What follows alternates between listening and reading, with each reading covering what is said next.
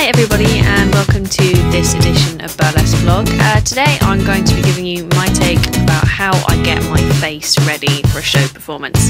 This film was shot before my performance of Medusa at the London Fetish Fair.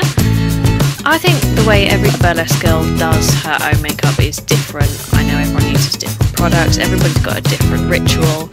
What essentially you've seen there is, even though I am ridiculously pale, I'm making sure that everything matches. I don't wear foundation, I've never seen a need for it as I'm usually pale enough. I've met a lot of makeup artists in my time and I don't claim to know what I'm doing at all, but recently I've learned that the best way to define my cheekbones was doing exactly what you saw there. I'm using my finger to put the blusher along the cheek instead of just putting it everywhere with a brush, and I think it does give a more defined look. Speaking of defining, there's me drawing my eyebrows back in.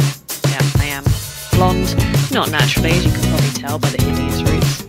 It's real life, guys. I do always make sure that I draw my eyebrows back on. All I'm using there is just a really basic eyeshadow.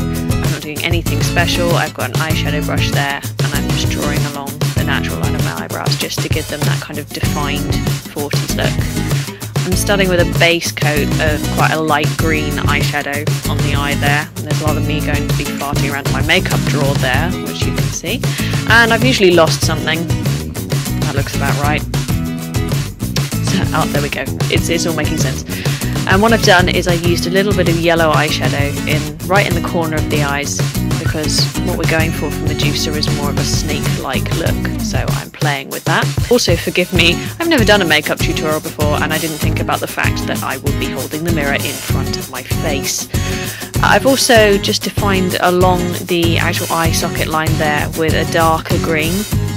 And here we come to the most difficult bit. This is what everybody hates, is liquid eyeliner, and I often get a lot of people asking me what I use, how I've learnt, and the answer is just practice. I've been wearing my makeup like this for years now, and this, all it is just really simple. I think it's Boots' own brand liquid eyeliner, and all I do is outline just along the edge of the eye first, and I always do my flicks last, because I think that's easier.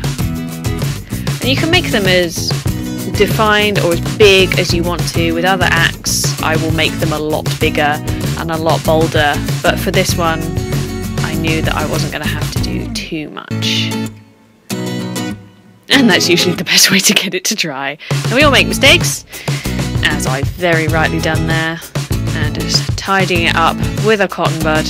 The reason I grimaced is because I found a cotton bud that I've been gluing rhinestones on with and tried to use it on my face. Not a good idea. Itchy nose, lovely.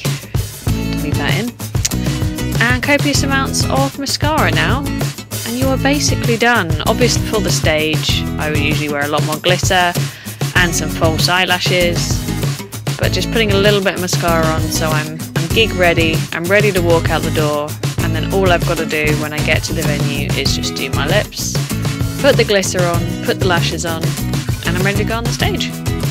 And that is a very simple face there. Sometimes it can be completely different, but as you can see, done.